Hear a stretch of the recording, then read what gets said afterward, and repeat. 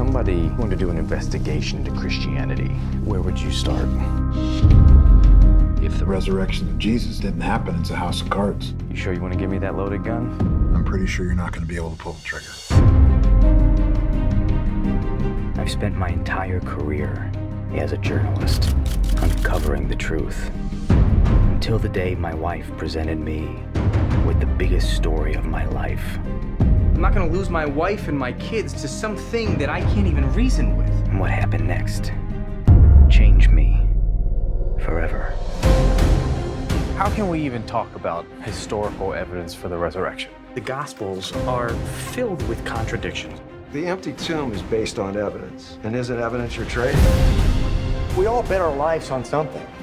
The question is, what's it gonna be? As much as I would like to help out a fellow skeptic, what you're proposing is impossible.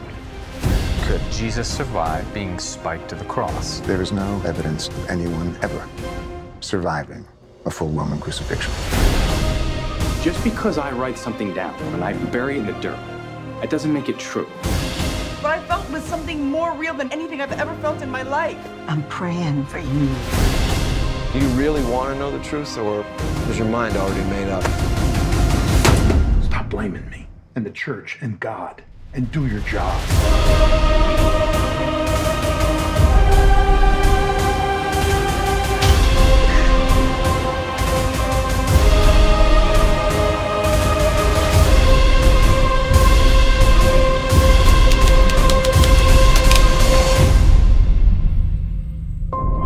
No one's ever proven if the shroud is the actual burial cloth of the Christ. But whenever someone looks in those eyes for the first time, suddenly becomes a real person.